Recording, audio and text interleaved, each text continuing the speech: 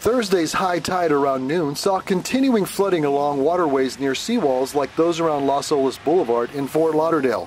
Even places that have taken aggressive action to protect against flooding, such as Riviera Isles and Hendricks Isle in Fort Lauderdale, which installed tidal protection valves in recent years, couldn't keep the water at bay thanks to the king tide supermoon. Tidal valves can't hold back the water if it's rushing over the seawalls, although they do help the water empty out quicker once the tides recede. Riviera Isles residents said it hasn't been this bad in the community since 2012 when Hurricane Sandy impacted the area. And that experience has homeowners casting a weary eye eastward where Hurricane Joaquin is churning. Although Joaquin is expected to turn north and miss South Florida, Sandy also skirted the area but was able to wipe out a stretch of State Road A1A that is still under repair. Fort Lauderdale received a $700,000 state grant last year to cover the cost of about 50 tidal control valves and 48 pollution control baffles, as well as other drainage improvements in the Las Olas Isles, Venice Isle, and Rio Vista neighborhoods. The city is spending $8.5 million over a 5-year period on tidal and stormwater improvements in about a dozen Isle neighborhoods.